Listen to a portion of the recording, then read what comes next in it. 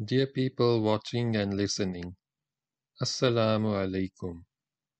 Kindly like and share this video and subscribe to my YouTube channel.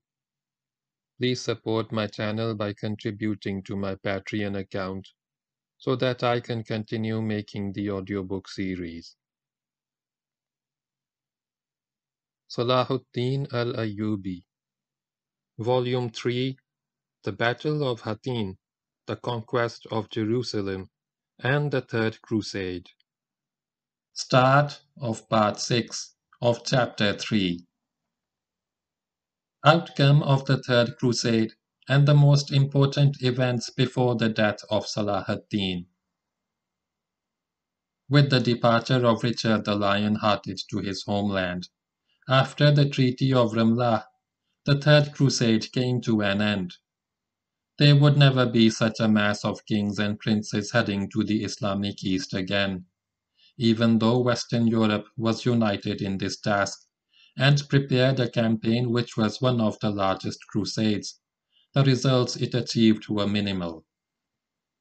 What happened with regard to saving Tyre from the hands of Conrad de Montferrat and rescuing Tripoli from the Sicilian fleet took place before the Third Crusade arrived.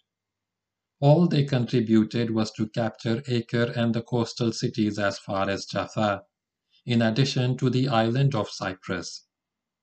If one important thing was achieved, it was that they had managed to put a stop to the activities of Salah ad-Din in liberating other cities.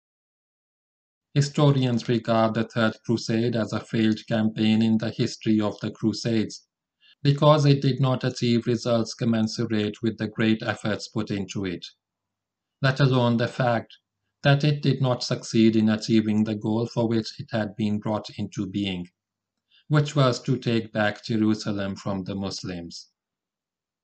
The military and political circumstances that this campaign faced played a role in its ultimate failure, because it was not possible for an army that was devoid of united leadership, divided by political rivalry and fighting in a foreign land, to attain victory over armies that were united by one goal and one leadership, and which had all rallied under the leadership of one man, such as Salah ad-Din.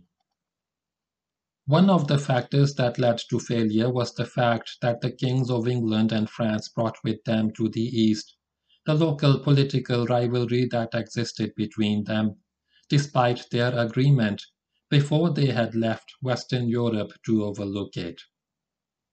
The spiritual nature of the campaign was largely absent, because in contrast to the First Crusade, the Pope did not play a large role in organizing this one. The Third Crusade was mostly of a political nature, with all its problems and contradictions operating in the background. The Islamic front remained cohesive after the disappearance of religious and political disputes, even though the Muslims' military power began to decline because they were so worn down and exhausted. The Islamic forces had had to carry out ongoing military operations for 3 years, and in unusual circumstances. In addition to this, tensions had arisen, which Salah ad-Din dealt with wisely. Of these we may mention the dispute that took place between the Turkish and Kurdish elements in his army. Were it not for the mercy of Allah, followed by the leadership of Salah ad-Din, there could have been great and unimaginable losses.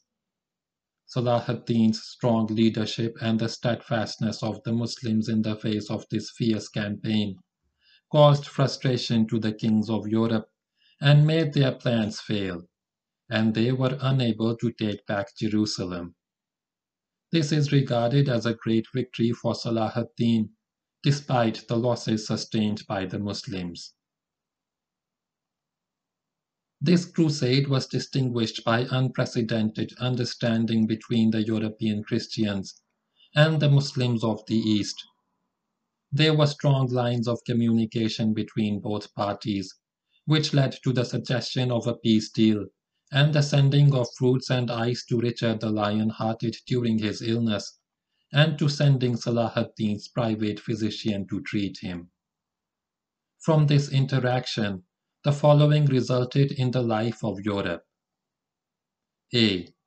They transmitted from the Muslims a great deal of science and knowledge, which was prevalent among them during that period.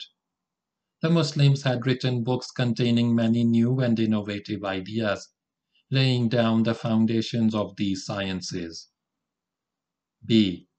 They also transmitted from the Muslims many handicrafts and arts, such as the manufacture of textiles, dyes, enamel, metals, and glass. They also transmitted from them the art of architecture, which had a profound effect on the industrial, commercial, and artistic life of Europe. According to Gustave Le Bon, the influence of the Crusaders on manufacturing and the arts was no less than that. From the Muslims, Europe learned the manufacture of silk cloth and advanced methods of dyeing, and architecture soon changed completely. And C. Western civilization was influenced by the Islamic civilization to such a significant extent that it led to the growth and flourishing of Western civilization. Were it not for the Crusades, the growth of civilization in Europe would have been delayed as long as only Allah knows. Fair-minded Orientalists admitted this fact before the Muslim historians mentioned it. Gustave Le Bon writes, "If we examine the long-term impact of the Crusades, it will become clear to us the importance of this impact. The West's contact with the East lasted for 2 centuries. The time during which the Crusaders were present in Muslim lands was one of the greatest factors that led to the development of civilization in Europe. Thus the Crusades produced a different result to that at which they were aimed. As for the East, it was enjoying a prosperous civilization thanks to the Muslims, whereas the West was sinking in an ocean of savagery. That is how Europe benefited from the Crusades, even though it suffered huge losses and fatal defeats, and it did not achieve what it came for, which was regaining Jerusalem from the Muslims. Nevertheless, it made all these great gains that revived Europe and quickly brought civilization to it. As for the Muslims, the Crusaders did not have anything that they could benefit from, because in their conduct they were like savages. They would rob friends and enemies alike, and slaughter them indiscriminately. The Crusader Bishop of Acre, Jacques de Vitry, described the invaders as follows. Nothing of them was seen in the promised land except heretics, thieves, adulterers, murderers, traitors, jokers, promiscuous monks, and prostituted nuns. An army of prostitutes was brought with the crusade specifically to entertain the fighters. That was not limited to the Crusader soldiers only. Rather, it went further to include immoral and evil people among the Muslims. Ibn Kathir wrote, Frankish reinforcements were coming by sea constantly. Frankish women came with the intention of fighting, and some came with the intention of comforting the strangers in a strange land, so that they might find some comfort, service, and physical enjoyment, because that way they would persevere with fighting and put up with being away from home. Even many immoral Muslims joined them because of these women, and this became a matter that was very well known. The historian Abu Shammah mentioned that during the Crusader siege of Acre, a boat arrived on board which were 300 pretty Frankish women, who had come from different islands beyond the sea and had been asked to offer their services, so they went to a foreign land to offer relief to those who were strangers in a strange land. Their aim was to offer themselves for free to those wretched people, and they would not refuse any man at all. They believed that there was no better act of charity or worship than this, especially if they offered their services to one who was single in a strange land. He also commented, "Women came out to take part in the Third Crusade. Some of them came out wearing armor or men's clothing to take part themselves in the battles, because they believed that this was an act of worship. Others came out to offer relief to the strangers and to bring joy to the crusaders by making themselves available to the soldiers so that they would not feel tired and fed up." Salah ad-Deen implemented the principle from fiqh of weighing the pros and cons. The Treaty of Ramlah came about because of economic and military circumstances, which made Salah ad-Deen accept it, even though he knew that the Franks were in a weak situation. According to the estimates of his men and consultants, the departure of the Frankish military forces to their homelands was in their own interests, and their staying would lead to the arrival of new forces from Europe, which would cause harm to the Muslims. If we examine the history of treaties, agreements and truces that the Muslims formed with the Franks, such as those made by Imad ad-Din, Nur ad-Din Mahmud Zangi, and Salah ad-Din, we will see that they had some specific aims, principally to give the Muslim forces the opportunity to prepare themselves and increase their fighting capabilities in readiness for the next round, or rounds against the Franks. Most of these agreements came about at the request of the Franks themselves, and the Muslim leaders would not hesitate to sign them.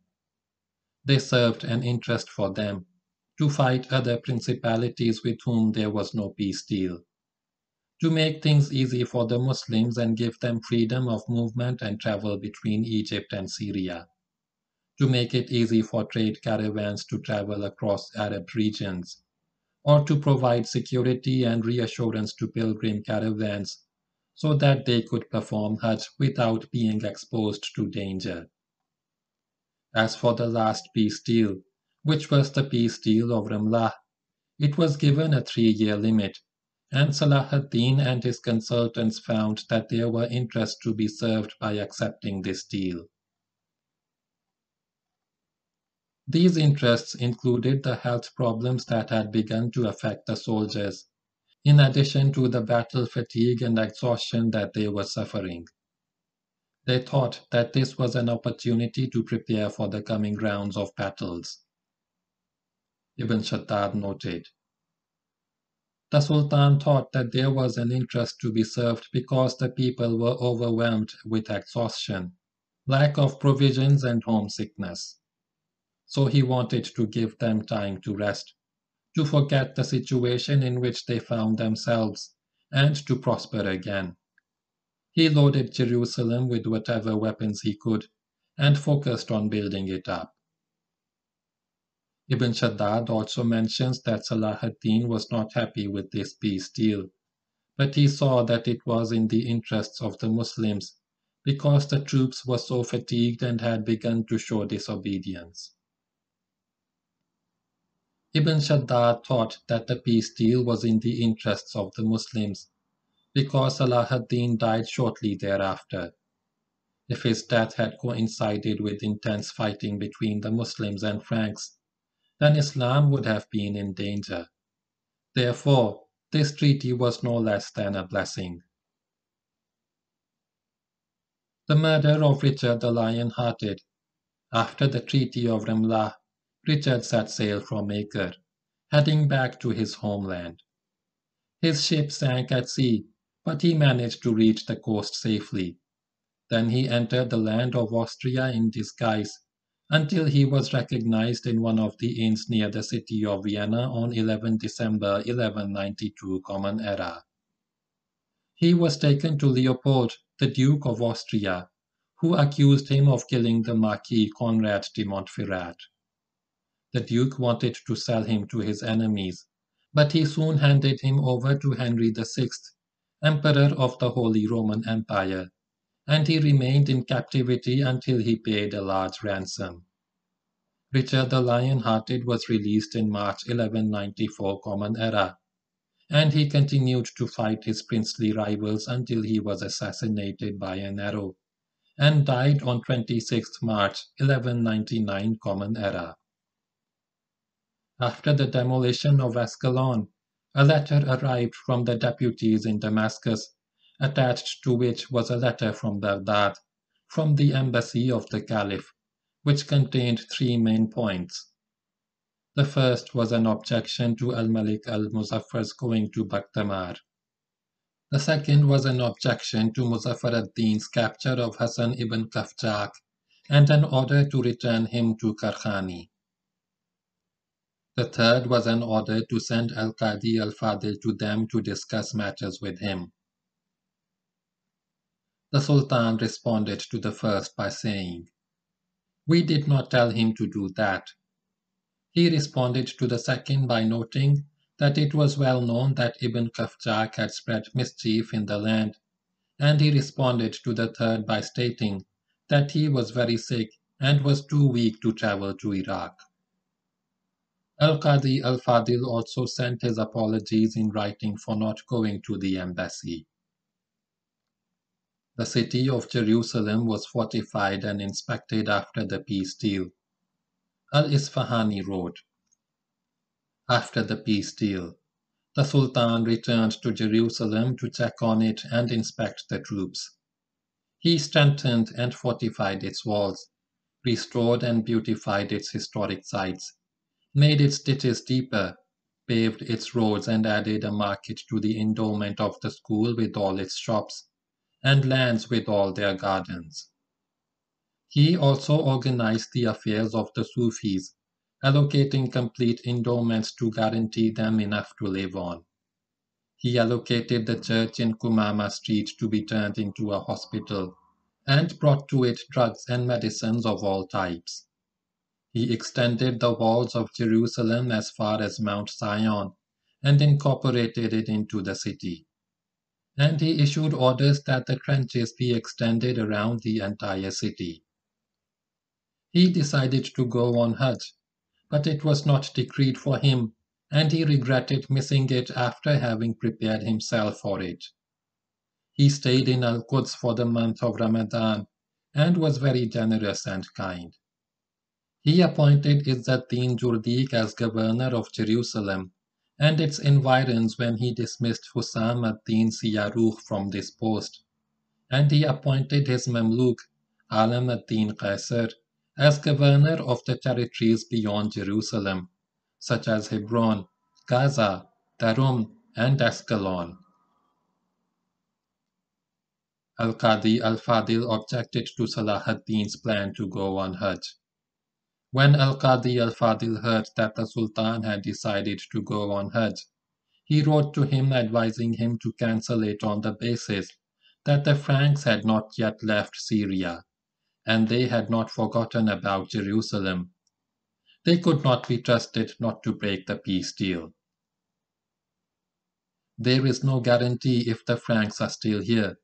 Our troops have dispersed and our Sultan is traveling for a specific, known period of absence, that they will not march one night and arrive at Jerusalem in the morning, catching it unawares, and enter it, Allah forbid, and it would be lost to Islam. In this case, your Hajj would become a major sin and unforgivable, a mistake which could never be overlooked." He added, "The pilgrims of Iraq and Khorasan, are they not 200,000 or 300,000 strong or more? Is there any guarantee that it will not be said that the Sultan marched to settle some scores, shed blood, and disturb the Hajj so they would not go? Then it would become a bad precedent. I seek refuge with Allah from that. These consequences are not unlikely, and foolish people are not unlikely to think that way. Your Highness, dealing with the wrongs done to the people is more important than anything by means of which you could draw closer to Allah. It is not only one case. Around Damascus, the wrongs done to the peasants make one wonder that rain still falls, and there is a great deal of injustice on the part of the fief holders against those who are working for them. In the valleys of Barada and Zabadani, there is trouble and turmoil. The swords are still dripping with blood, and no one is trying to stop it. The Muslims have borders that need fortifications and weapons. Another essential task is the creation of a balance between the state's income and outgoings. It is impossible to spend without sufficient income or to have a branch without a root. This is a matter which we have discussed a great deal before, but His Highness was distracted from paying attention to it. Although the financial affairs of the state are in difficulty, when things settle down, Allah forbid that the problems come back, the most serious issue to be faced is the fact that the state treasury is empty. Your servant is not asking to collect more money from the people. Rather, he is asking to manage financial affairs in such a way that they stabilize. This letter indicates the depth of Al-Qadi al-Fadil's understanding of the aims of Islamic law. It also demonstrates the importance of the presence of devoted scholars alongside the political and military leadership. Sultan Salah ad-Deen responded to Al-Qadi al-Fadil's advice. He listened to him, appreciated his sincerity, accepted it, and decided not to perform the Hajj that year. He wrote about that to all the provinces and remained in Jerusalem for the entire month of Ramadan, fasting, praying, and reading the Quran. Every time one of the Christian leaders came to him, he honored him with a gift and showed him generosity, so as to soften their hearts and to confirm the covenant between them, and in hopes of instilling faith in their hearts. There was not one of their kings who did not come to visit the Church of the Holy Sepulchre in disguise, and he came to the table of the Sultan among the masses who came, so as not to be recognized. The Sultan was aware of that. He knew of it in general terms, but not in detail. Hence he honored them and showed them great tolerance, kindness, and generosity. The Sultan returned to Damascus. In 5 Shawwal 588 Hijri, he set out with his troops from Jerusalem heading towards Damascus. He appointed as his deputy in Jerusalem Izz-ad-Din Jurdiq and as its judge Baha'ad-Din Yusuf ibn Rafi ibn Tamim al-Shafi. He passed through the valley of Habib and stayed overnight at the Templar Pond. He then arrived in Nablus in the morning, where he examined and inspected the city. Then he left it and started passing through fortresses and towns to check on their situation and financial affairs, restore rights, put an end to transgression, and encourage good deeds. On his journey, Bohemond of Antioch came to him, and he honored him, treated him kindly, and gave him a great deal of wealth and beautiful clothing. Al-Imad al-Khatib al-Isfahani was among his entourage, and he wrote about every halt he made and every state he passed. He noted, on Monday he crossed Ain al-Jar, heading towards Mart Yabus, and all his troubles ceased. Prominent people of Damascus came out, and we camped on Tuesday at Al-Arrada. People came out to receive him as usual, and on Wednesday morning, meaning 16 Shawwal, we came to the garden of Damascus, entering it safe and sound but not immortal. The Sultan's absence from the city had lasted for 4 years. All the people of Damascus came out to receive him, women and men, and it was a day of celebration. Everyone who was in the city came out. The people gathered in the forenoon, and there was joy and happiness everywhere. He met with his children, both old and young, and the envoys of the kings came to him from all over. He spent the rest of that year hunting, attending the courthouse to pass judgments, and striving to do good deeds. When Eid al-Adha came, one of the poets praised him in an ode. The leader of the Hajj was accused of writing to Salah ad-Deen against the Caliph. In 588 Hijri, the leader of the Hajj in Baghdad, whose name was Tashtagin, who had been the leader of the pilgrims for 20 years and was of outstanding good character, was accused of writing to Salah ad-Din ibn Ayyub, telling him to come to Iraq to capture it because no one would stop him. This was a fabrication against him, but despite that he was arrested and humiliated and his property confiscated. In 588 Hijri, Abul Murhaf an-Numayri died. He had studied hadith and was a man of letters. He had contracted smallpox at the age of 14, which had weakened his eyesight so that he was unable to see distant objects. But he could see things that were close to him, and he did not need a guide. He traveled to Iraq to seek treatment for his eyes, but the doctors told him that there was no hope. So he occupied himself with memorizing the Quran. He kept company with righteous people and ascetics, and he did the right thing. He wrote reams of poetry. On one occasion he was asked about his madhab and beliefs, and he composed the following lines of verses. I love Ali and Fatima and their children, but I do not deny the superiority of the two sheikhs, Abu Bakr and Umar. I disavow myself of anyone who harmed Uthman, as I disavow myself of Ibn Muljam, the one who killed Ali. I like the people of Hadith for their truthfulness, and I cannot choose for company anyone other than them. End of part 6 of chapter 3.